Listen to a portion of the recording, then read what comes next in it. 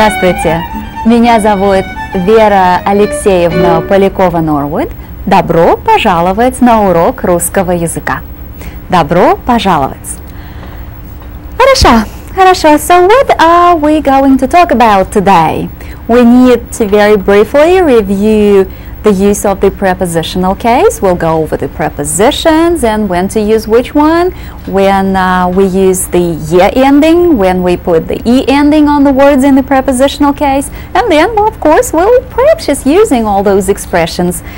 We will be talking about where people live, and after today's lesson you will be able to express where exactly you live, and you'll be able to do that in the Russian language. And then we'll be practicing with a lot of questions during today's lesson, but you will be asking questions, not me. So let's start with the prepositional case. You remember that the prepositional case allows us to express where people live, where people work, where they go for a nice little walk, etc., etc. It expresses location. And you know that it's called the prepositional case because we always use it with a preposition. And during our previous class, we learned about two prepositions, v and na. And both of them mean in or at. But then, of course, we have to remember when to use which one. So let's begin with these phrases, with the words that take the preposition v when they occur in the prepositional case. We say в школе, at school, в библиотеке, in the library, в театре, at the theater, в магазине, in the store, в Москве, in Moscow. Nouns in the prepositional case take the ye ending. В школе, в библиотеке, в театре, в магазине, в Москве. It's your turn to read these words. Read them out loud in your classrooms.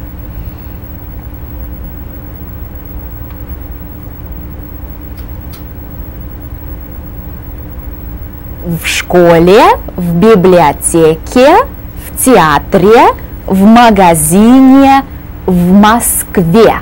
В Москве. Хорошо.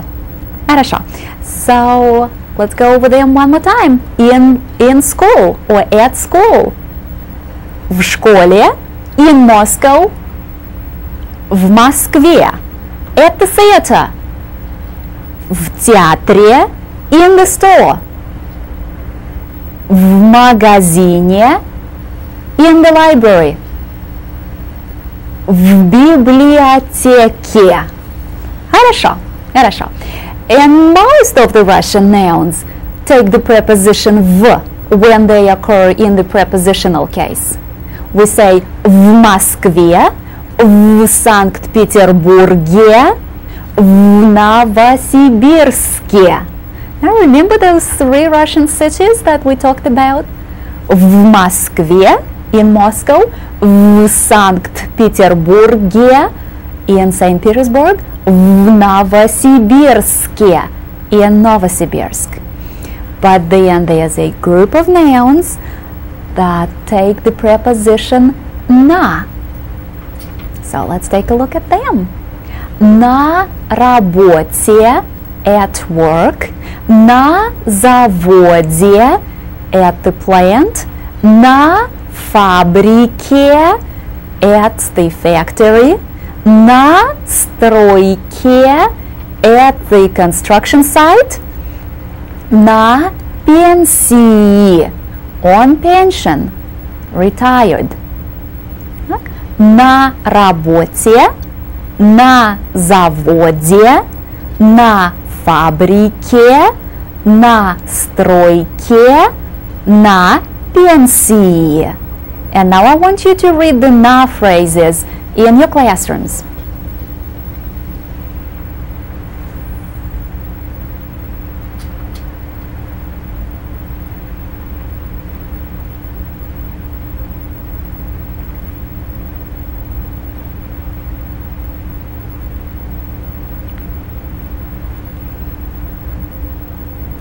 Хорошо, хорошо. So as you could see, most nouns take the "ye" ending in the prepositional case. But you know that from every rule we do have exceptions. And there are nouns in the Russian language that end in "iya," "iy," "iye," and they take the "e" ending in the prepositional case. And that's why we say "na пенсии," "на пенсии." Он на пенсии, he is retired. Она на пенсии, she is retired. Они на пенсии, they are retired. Хорошо. You actually have to memorize all the words that take the preposition na. Because by looking at the Russian noun, you'll never be able to say whether it takes the preposition v or the preposition na. But most nouns take the preposition v. So you'll just be on the safer side of things if you will go ahead and memorize your na phrases. На работе, на заводе, на фабрике, на стройке, на пенсии. At this point, we know 5 of them. На работе, at work, на заводе, at the plant, на фабрике, at the factory, на стройке, at the construction site, на пенсии. Have you already memorized them? At work, на работе, at the factory, на фабрике, at the plant, на заводе, at the construction site, на стройке, and finally retired, на пенсии, на пенсии. Хорошо, so we are ready to practice. Let's take a look at a few pictures. Please listen carefully to my questions and respond accordingly. Let's look at this. Она учительница. Где она работает? Она работает в школе. Она работает в школе. Хорошо. Она библиотекарь. Где она работает? Она работает в библиотеке. Она работает в библиотеке. Он шофер. Где он работает? Он работает в гараже. Он работает в гараже. Он физик. Где он работает? Он работает в институте. Он работает в институте. Он строитель. Где он работает? Он работает на стройке. Он работает на стройке. Он врач. Где он работает? Он работает в больнице. Он работает в больнице. Они инженеры. Где они работают? Они работают на заводе. Они работают на заводе. And one more picture. Где они работают? Они работают на фабрике. Они работают на фабрике. Ну, хорошо. Хорошо. So we can express where people work. But how about expressing where people live? To be able to do that, we need to take a look at the Russian verb, which means to live. жить. Жить. Я живу, ты живешь, он живет, мы живем, вы живете, они живут.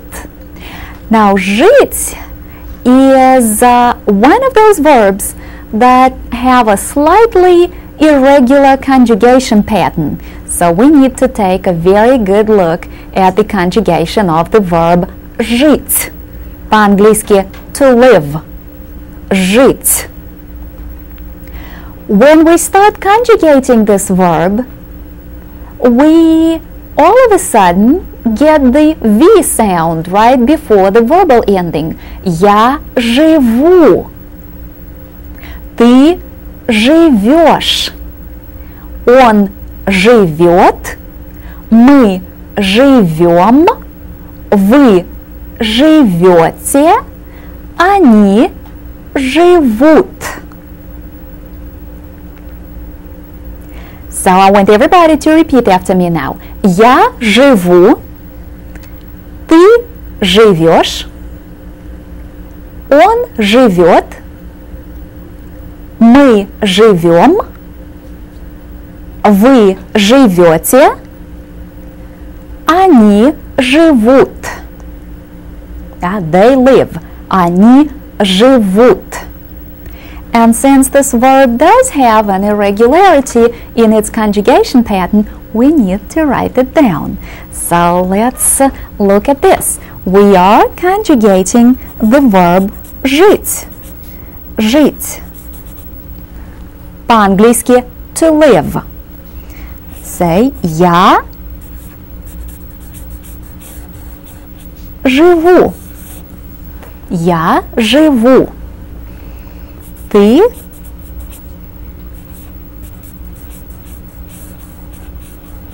живешь. And that's our ending. Ты живешь. Он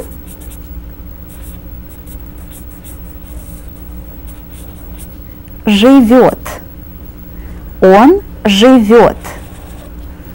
Notice that this time in the verbal endings we have the letter ё. It's the one that carries the two dots on top. Он живет. Мы живем.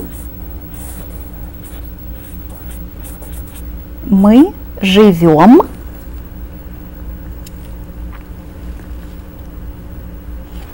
Вы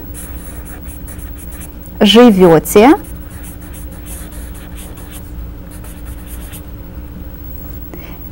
And finally, они живут. Они живут.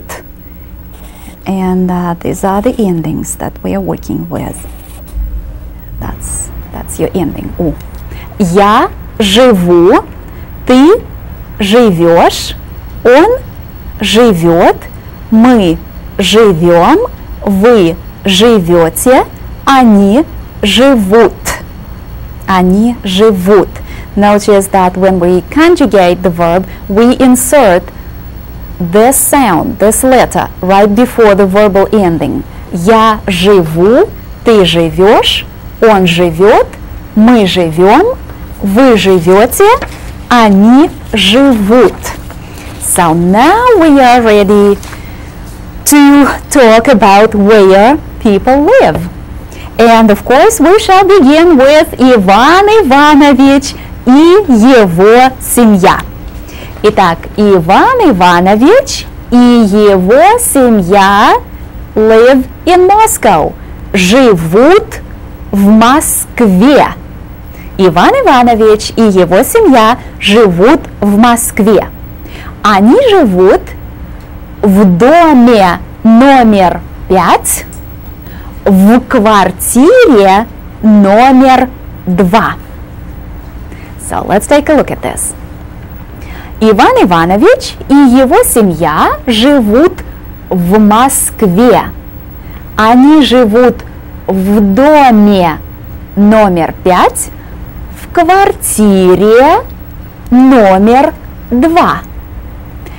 Please read this paragraph in your classrooms.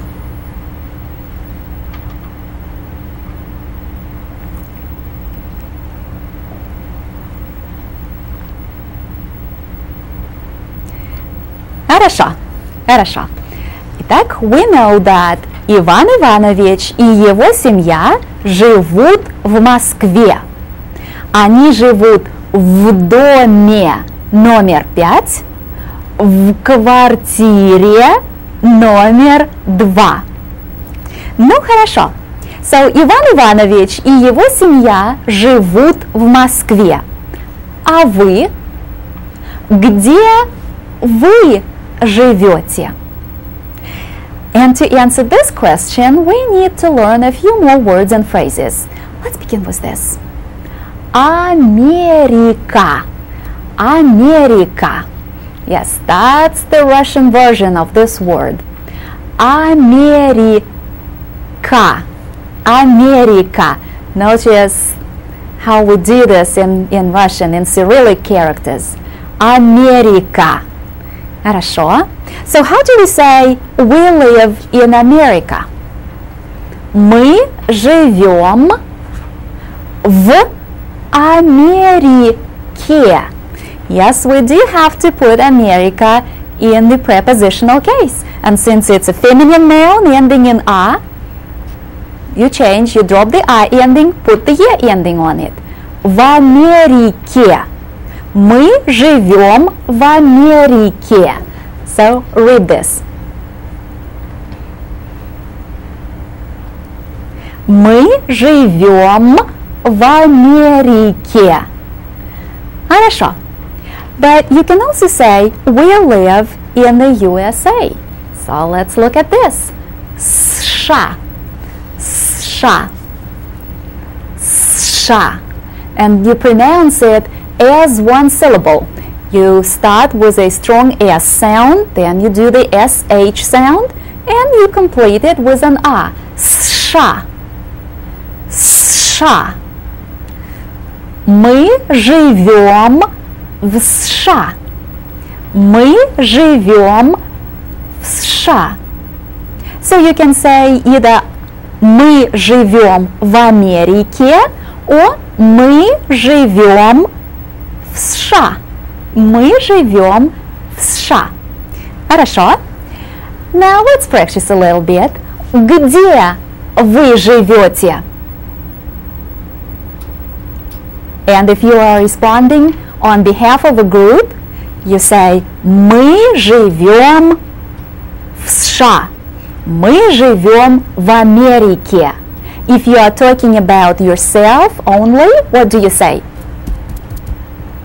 Я живу в Америке. Я живу в США. Хорошо, хорошо.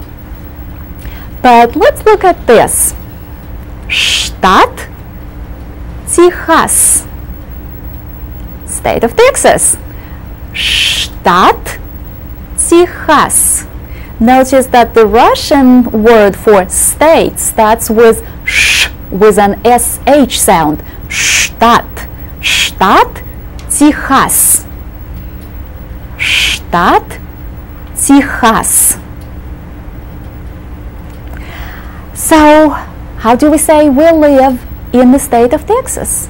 Again, let's look at this. Мы живем в штате.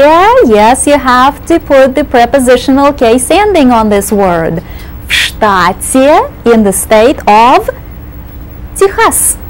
Мы живем в штате Техас. And read it one more time. Мы живем в штате Техас. В штате Техас. Хорошо. And one more word that I would like for you to take a look at. Read it. Dallas. Dallas. You know that this letter always gives you the R sound in the Russian language. So you say Dallas. Dallas. And what would you do with this word in the prepositional case? Вдалося. Ну, хорошо. Возьмите ручки, pick up your pens, and let's look at this. So the first word that we learned is America. America. And how do we say in America? В Америке. Хорошо. And then we talked about штат Техас. Штат Техас. And how do we say in the state of Texas? We use the preposition в, and we add the ending е right here. В штате Техас. Мы живем в штате Техас. And this is how you represent the name of your city in the Russian language. Dallas. Dallas. So in Dallas, start with the preposition в, add the ye ending. That's all you have to do. These are your prepositional case endings. And now you can say мы живем в Далласе, в штате Техас. Not only can you say мы живем в Америке, but you can identify the city and the state where you live.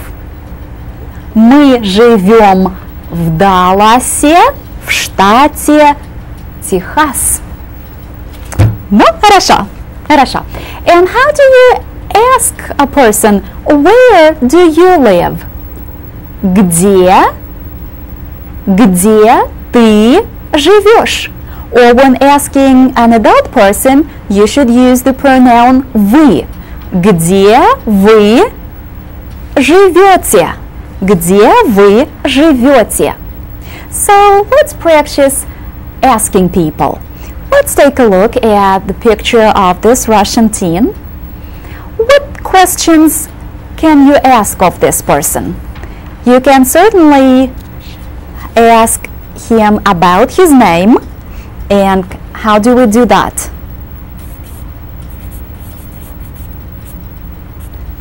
Как тебя зовут? You can ask как тебя зовут? What is your name?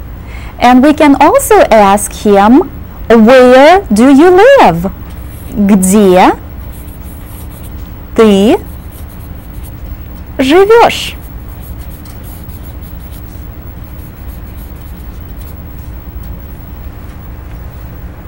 So these are the two questions that we can ask of him right away. Как тебя зовут? Где ты живешь? Хорошо. And what questions can we ask of an adult person? Let's take a look at this picture. What questions can we ask of this person? How can we ask about the name? Как вас зовут? Как вас зовут? We can also ask him, where do you live? Где вы живете?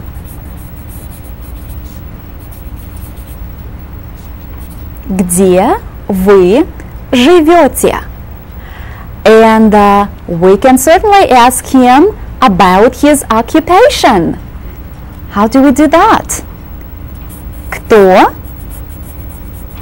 вы по профессии?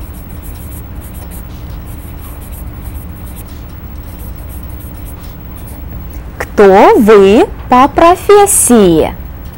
And that's not all. We can inquire about his workplace, about where he works. How do we do that? Где вы работаете? Где вы работаете? So we can ask him, как вас зовут? Где вы живете? Кто вы по профессии? Где вы работаете? Where do you work? So lots and lots of questions that you can ask in the Russian language. Ну, хорошо, хорошо.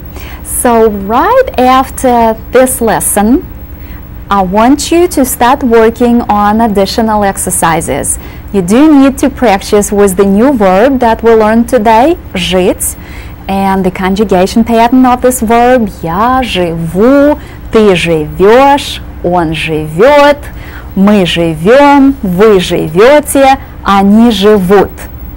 And then practice with the new phrases. Америка, США, штат, Техас, Dallas. And you are supposed to know how to use these phrases in the prepositional case when you express where you live, where people live. В Америке, в США, в штате Техас, в Далласе. So lots of things that you need to work on. And then at home, again, please take your textbook and work on урок номер 3, lesson 3, урок номер 3. On page 97, there's exercise 3.4, упражнение 3.4, упражнение 3.4. Work on the first 6 sentences. Номер 1, номер 2, номер 3, номер 4, номер 5 и номер 6. Also read section 3.4. Okay, keep practicing with the verb жить and review notes taken in class. So lots of things that you need to do right after this lesson. Ну, хорошо. Большое спасибо и до свидания.